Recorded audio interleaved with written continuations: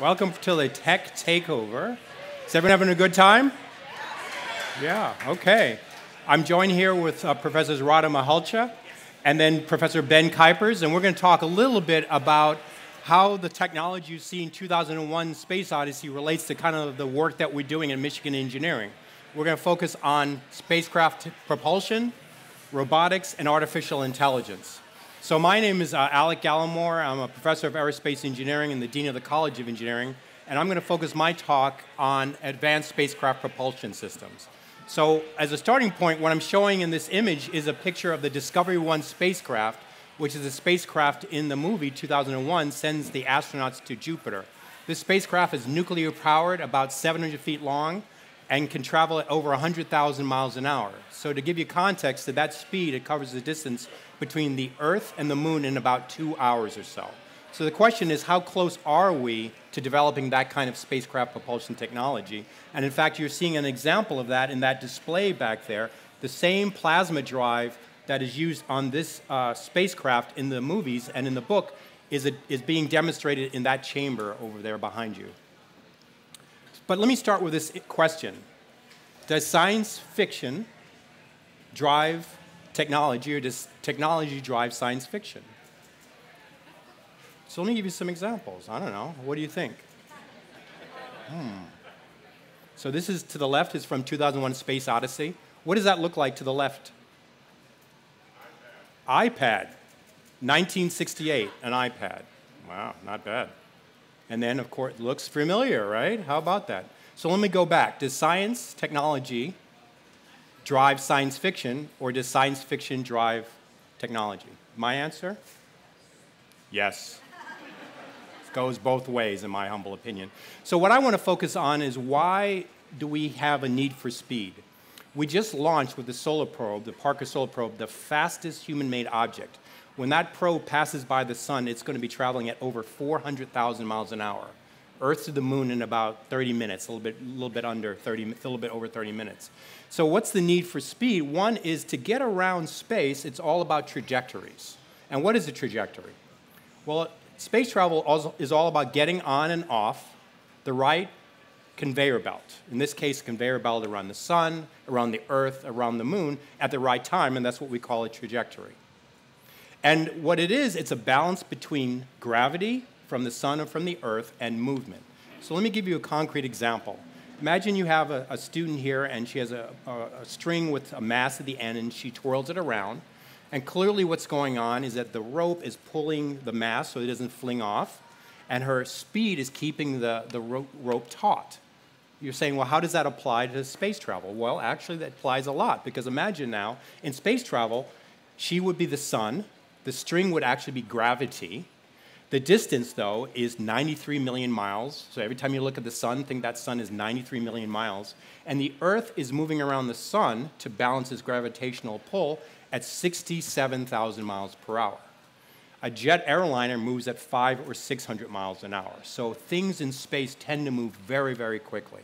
So how do we get things moving fast in space? Propulsion. And the one that's the most common is what's called rocket propulsion.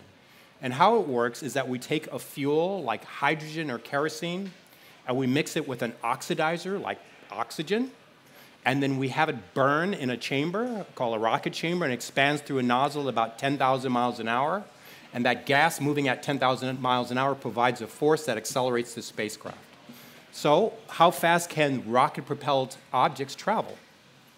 Well, anytime you send an object in orbit, like we used to do in the space shuttle, you have to be at almost 18,000 miles an hour. Remember, a jet airliner travels at around 600 miles an hour, 18,000 miles an hour. But wait, there's more. If you want to go to deep space, like to the moon or beyond, you have to go at 25,000 miles an hour, because at that speed, you break the bonds of Earth's gravity, and you can be in deep space. The fastest chemically propelled system that we have so far is the Pluto probe that was launched a few years ago, called New Horizons, and that rocket sent a large rocket about the size of the Lurie Tower, or even Bell Tower here, sent a spacecraft the size of a piano up to a speed of about 43,000 miles an hour.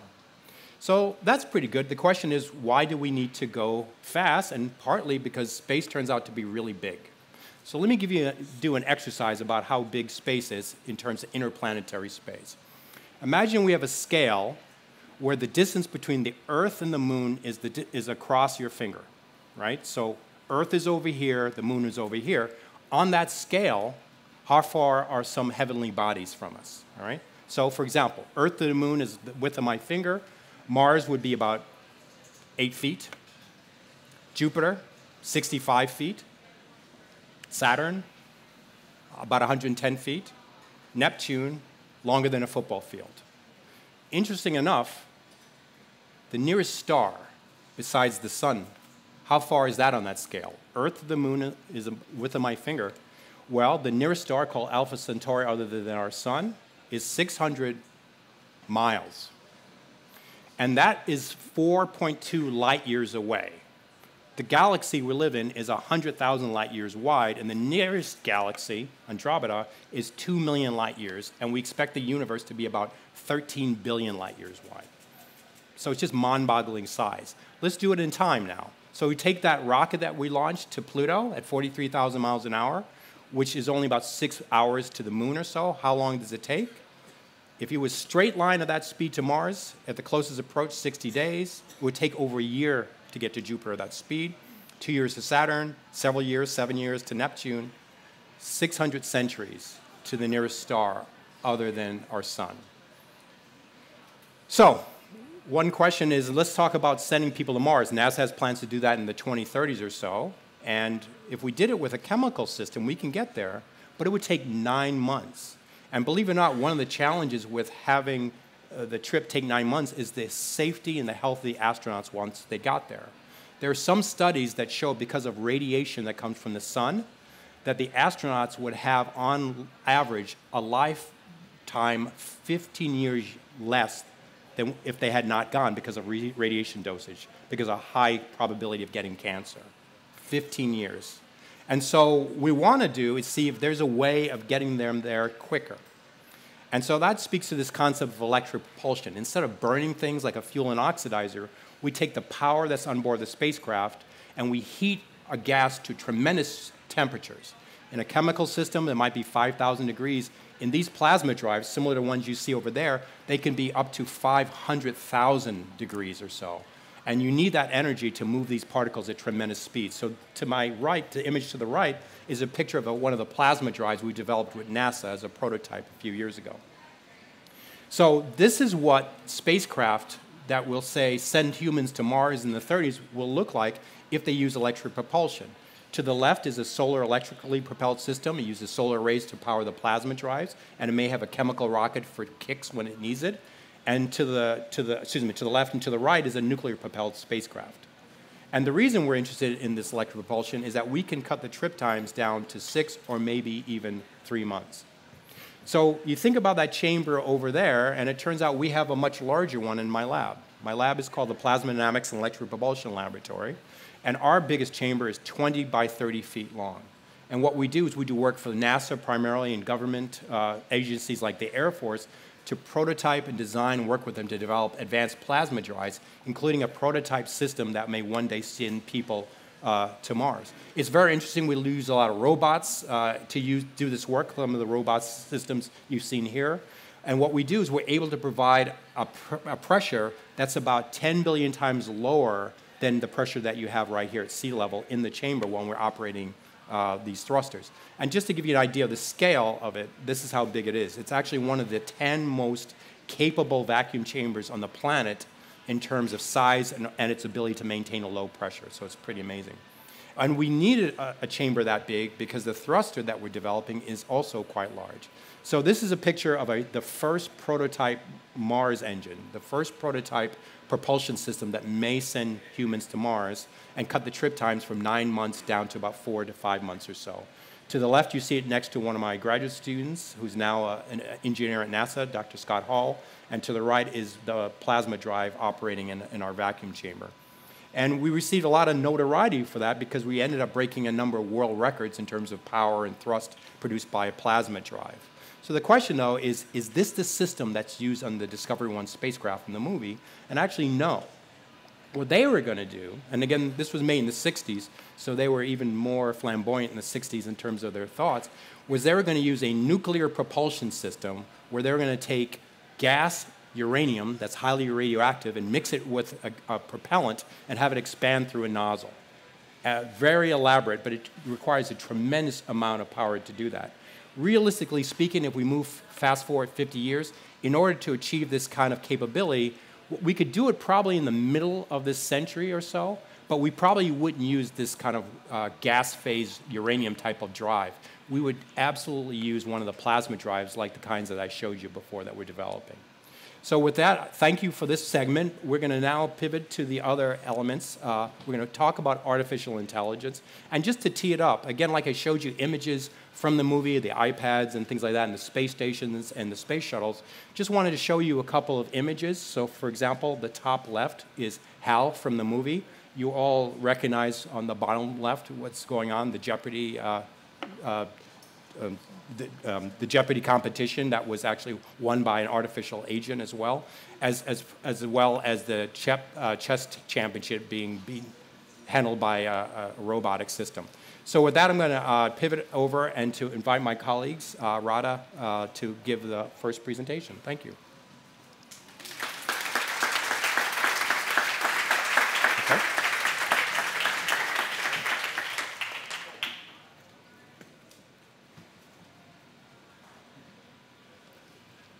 Good evening. I'm very pleased to have the opportunity to share with you how I think that the past, present, and future of artificial intelligence relates to the movie that you are about to enjoy. And I direct the Artificial Intelligence Laboratory here at Michigan. This is a group of amazing faculty, nearly 20 faculty working on the core areas in AI, covering aspects such as learning, vision, cognition, perception, language, robotics, and so forth. And I would like to start by going back in time, and I wouldn't even stop to the movie in 1968, but rather go even farther back to the 40s and 50s, when Europe was torn by the Second World War, and when a brilliant mathematician by the name of Alan Turing has developed an algorithm that was helping people to break codes. He is probably best known for breaking the Enigma code. But another thing that he's well known for is this paper, which he published in 1950, in which he addresses the question, can machines think? And what he suggested is that we could test whether machines can think through a game. He called it the imitation game. And let's assume you are a participant in the game. What would happen? You would be invited to be a judge. You would come into a room, and then there will be a number of consoles. And what you have to do is to sit at each of these consoles in turn and simply have a conversation. The catch here, however, is that you don't know who's on the other side. So you have this conversation at the first console, and after that, you have to determine whether on the other side was a human or a machine. And doing this repeatedly, eventually, there might be a machine that say, if you do confuse it and think that that was a human, then we would say that that particular machine is actually thinking. And so that would have passed this imitation game, the way Turing put it. Now, over time, that game changed name, and we now refer to it as the Turing test. And it's one of the tests that we sort of live by in artificial intelligence. It's still one of our main goals. So the movie came later in 1968, and I would like to play just a fragment from this movie to see how a conversation can happen between a human and a machine.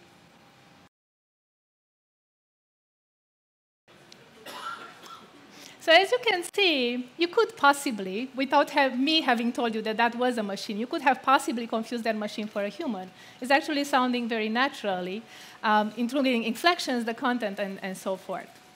I would like to also make a speculation. Like I said, Turing paper came out in 1950. And what he also said in that paper was that we would pass this imitation game, or as we would say today, the Turing test would have been passed by the end of the 20th century. The movie is called 2001. So maybe the director was actually informed by this projection that Turing made by calling 2001, and maybe it wasn't necessarily intended as science fiction, but rather as a vision as to where we would be in AI. Now, let's look also what was actually the state of affairs at that time. So in 1960s, there was a dialogue system. So there were systems that people built. However, they were nothing like what you just saw. They were, in fact, rule-based and using canned responses. And here is an example from Eliza the therapist. It was built in the 60s, but Eliza is still alive and well. You can actually test it out. So if you go on the internet and just look for Eliza, you can have a conversation. And this is the conversation that I had with Eliza just a few days ago, and it's fully unedited. So here is how it went. Eliza, hello, I am Eliza. Me, hi. Eliza, how are you today? What would you like to discuss? Me, I'm giving a presentation on Friday. Eliza, do you believe it is normal to be giving a presentation on Friday? Me, it is about the past, present, and future of AI. Eliza, come, elucidate your thoughts. Me, well, I was hoping you could help me here. Should I talk about you? Eliza, you are not really talking about me, are you? Me, you tell me, should I? You are a good example of a rule-based dialogue system. Eliza, do you sometimes wish you were a good example of a rule-based dialogue system?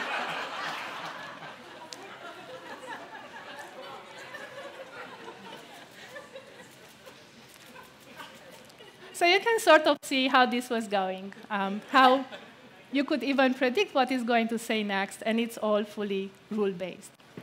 Now, fortunately, there is a very interesting phenomenon that is happening when it comes to progress. Progress is not linear. Progress, in fact, has this exponential shape. And one of the biggest proponents behind this acceleration of progress is Ray Kurzweil. And really, the effect of this is that what took 100 years in the past to happen is going to take 10 years next, and 1 year after, and so forth. So with that, we've been really making tremendous progress in the 60s. And I want to highlight just a few of the things where we made progress. One of them is hardware. This is the very first computer. It wasn't even called a computer. It was called the ENIAC. That was the proposed word for this thing. Eventually, it didn't cut up. We do proudly still have a piece of the ENIAC at Michigan. If you go in the College of Engineering, the Computer Science and Engineering building has one piece of this computer. Now, this, you see, it was a full room. Now, instead, we have the desktops. So these are very tiny, much more powerful than that one full room was before. We also have the data centers, which somehow, ironically, they look very much like those computers in the 46. You still see the wires and all that, still the room full of equipment. However, in terms of what they can store, what they can do, there is not even room for comparison. They are tremendously powerful. Another thing that happened is data. If we look back in 2000 and an estimate of how much data there was on the internet, we were talking about terabytes. So terabytes would be thousands of gigabytes. Then later, we started talking about petabytes, and that would be millions of gigabytes. Then we had exabytes, which would be billions of gigabytes. And you see how we are even adjusting our language because we don't have enough words to talk about how much data there is there. And who knows how we call what's out there right now? We have the zettabytes. So zettabytes is how much data there is there. And this really means there is a lot of data that algorithms can learn from, so we can build all these amazing tools. Another thing that happened is, like I said, algorithms. So in the 40s and 60s, 40s, 50s, 60s, we had, surprisingly, neural networks. So neural networks, which are so popular today, were actually introduced many years ago. They didn't eventually catch up because we didn't have enough hardware or the right data. Then, later, we had, so that's starting year 2000, various machine learning algorithms, decision trees, support vector machines, random forest, and so forth. And then for the past few years, we started having a lot of algorithms that are relying, again, on neural networks or deep neural networks, but this time with the support of the right hardware and the right amount of data. Now, guess what was in between? There was winter. So that was the so-called AI winter. There was still progress happening, but the trust of society was maybe a little less than what is there right now. And I will mention one more thing that I think changed significantly since the 60s, and that's a very recent, so I cannot even put it on the curve. It's crowdsourcing. The fact that people like you and I are actually contributing to the algorithm, contributing to various bits of data. If I know, for instance, how to translate into French, I would contribute one French translation, you would contribute one, and then together we create enough data that we can feed a machine translation system. So what was the result of all this? A lot. We have human-level performance speech processing. So we get tools that can go from speech to text in a way that it almost looks like a professional transcriber. We have ways to process text and understand what's being said, whether it's about a person or a location, whether there's an action, and so forth. We have question answering systems that are able to answer the questions that we ask, like Siri or Alexa. And we have machine translation that can translate between many languages of the world, and so many other things. Now, remember the ELIZA system that was asking me whether I wish I were a rule-based system myself? Let's see where we are in terms of dialogue today. And this is from a demo this year, the duplex system that was introduced by AI researchers at Google.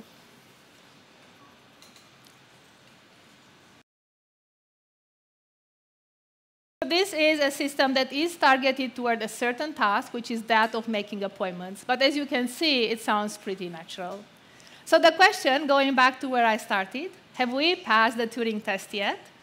I would say not quite. We have made impressive achievements, and there was a lot that happened for the past 50 years. There is still a lot to do. There are still a lot of languages to translate. There is still a lot to develop in terms of doing question answering, in terms of building systems that can have natural conversation and so forth. And this is just talking about how we process language, and there are so many other areas. So I will leave you with my favorite curve shape, progress is accelerating. And so the future is promising even more exciting findings. Thank you.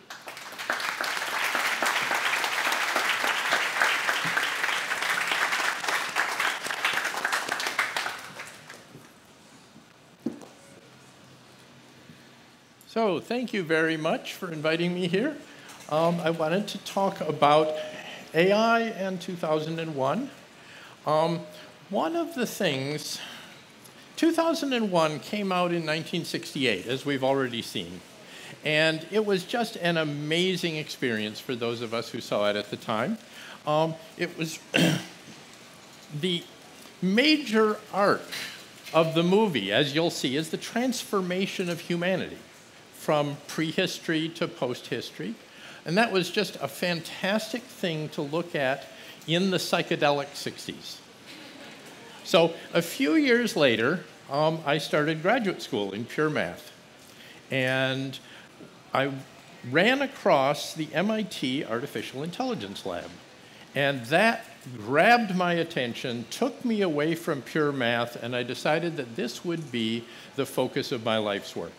And I ended up spending my time on the problem of common sense knowledge, which comes up in a lot of different ways, space, objects, actions, and so forth. And I'll talk a little more about that in just a moment. One day at the Artificial Intelligence Lab, with no particular fanfare, who should show up but Arthur C. Clarke, who was one of the world's great science fiction writers and the author of the novel 2001: A Space Odyssey. My advisor, Marvin Minsky, was a great fan of science fiction, and he had been a consultant on this movie. He had helped giving advice on the nature of artificial intelligence and the design for h.a.l, who is the artificially intelligent system that we'll see in the movie. Now, h.a.l ended up being a huge inspiration for many people who went on into artificial intelligence. And we see h.a.l carrying on very sophisticated conversations with people at a level that cannot yet be matched. Really, h.a.l's conversations are beyond the current state of the art in terms of coherence and just substantive content, even 50 years later. Now, h.a.l interacts with people through its camera and through its voice, but actually the whole spacecraft is essentially h.a.l's body. Its nervous system and its activities are taking place all through the spacecraft, as we'll see. Now, I'm sure it's not a spoiler to tell you that in the movie, h.a.l ends up being a bad guy. So he's a villain. But what I want to do is I want to draw your attention to a particular theme that comes up as we go through the movie in the part of this arc that deals with the space voyage. So during the voyage, we're going to start out and we're going to see h.a.l with, whoop, I hope. Okay. So h.a.l and one of the crew members Frank, is playing chess.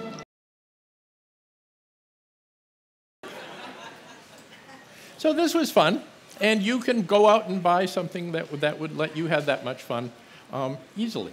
But in the movie, a much more serious game of chess is going to take place, and I just want to draw your attention to it. So here we're going to get the opening move in that game. Okay. After some things happen, we get the end game here. But this is not the end of the game. This is the beginning of the end game. So if our artificially intelligent systems start doing this, this could be a considerable concern.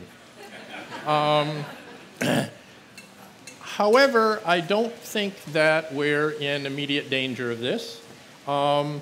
We have made dramatic progress over the last 50 years, and the AIs that we're building are really idiot savants. That is, that they're extremely good at some specialized thing, but they don't have anything like the kind of general intelligence that we're seeing in h.a.l.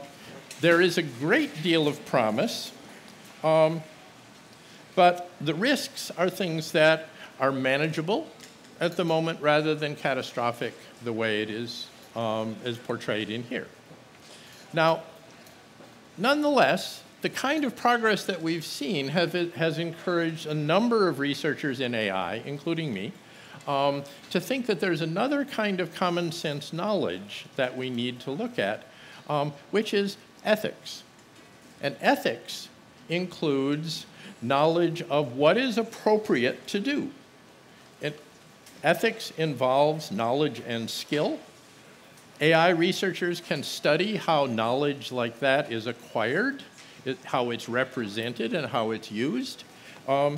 And we investigate how robots, like people, will evaluate the things that they're considering doing so that they can treat people and treat everyone around them appropriately instead of treating them like chess pieces. Thank you.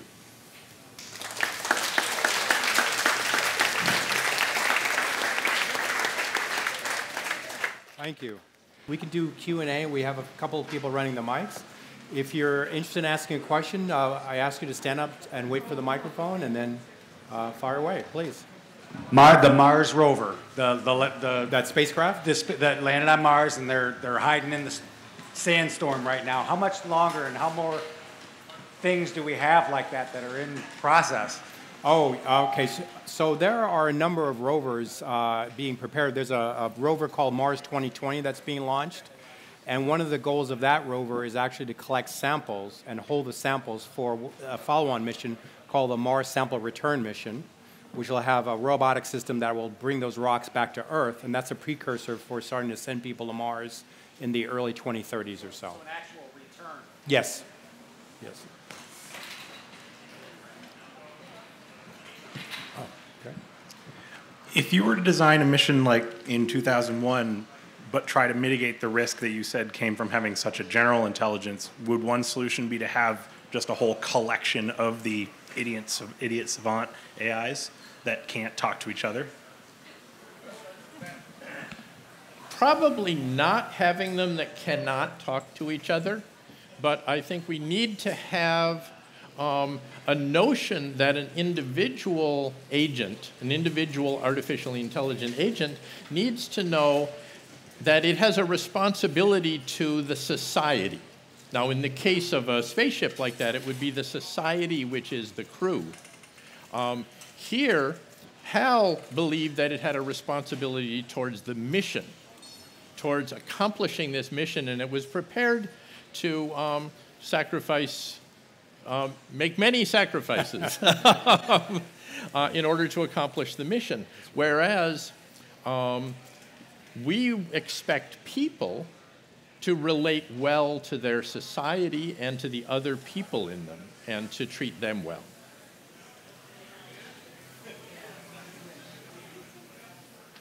Oh, okay. Okay. One question. So I know there's a lot of excitement over deep learning neural networks and machine learning systems, and they're used pretty much everywhere in all of our devices and our software. But I was wondering, in terms of developing true AI, do you think this is the right approach? Are we sinking too much into one method to develop these systems? Are there other ways that we can get to developing AI? I would say this is one of the recent findings, and there is a lot of excitement around deep learning, and so there is good reason for trying to apply that approach to a number of problems. I don't think that solves it all. I do think that eventually there will be other methods that will have to come into play.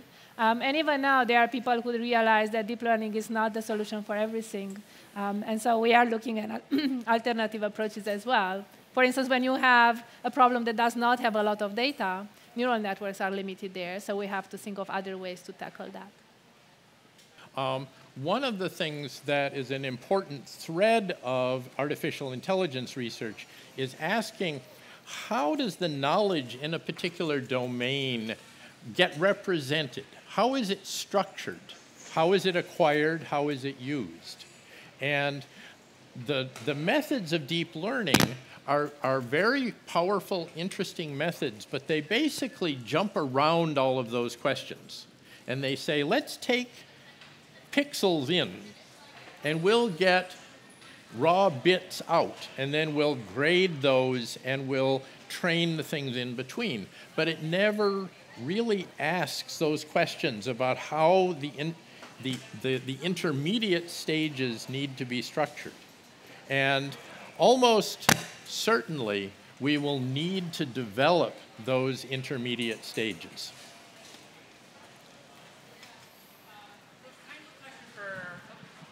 Kind of a question for both of you. Are there any milestones or applications for AI that you're particularly excited for us to kind of achieve, or see AI in a particular field or anything like that?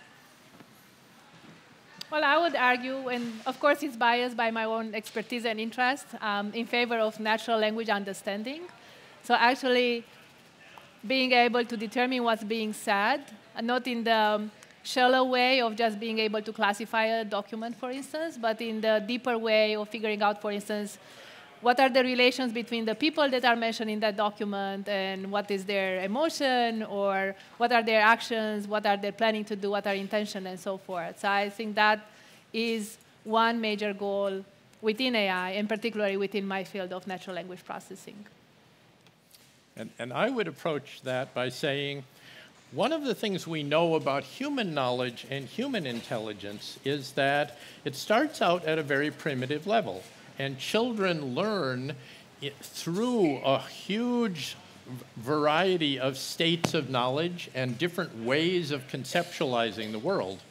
And it may very well be that looking carefully at that will give us more insights into the structure of the knowledge, and will tell us stages that we will have to go through in order to create artificially intelligent creatures that actually can handle the world in a sophisticated way as we do. On a political note, how much of this information is shared among nations? How much does the U.S. say, keep it quiet, this is ours? I would say the stuff that we work on is shared publicly. That the function of science is to share the results and build on other people's results. So science is a fundamentally idealistic process where we build on each other's methods. And so I think a situation that confines this to individual countries or individual corporations that want relative advantage, I think is fragmenting something that works best as a unified international worldwide process. Well, with that, thank you for joining us. Thank you. Thank you.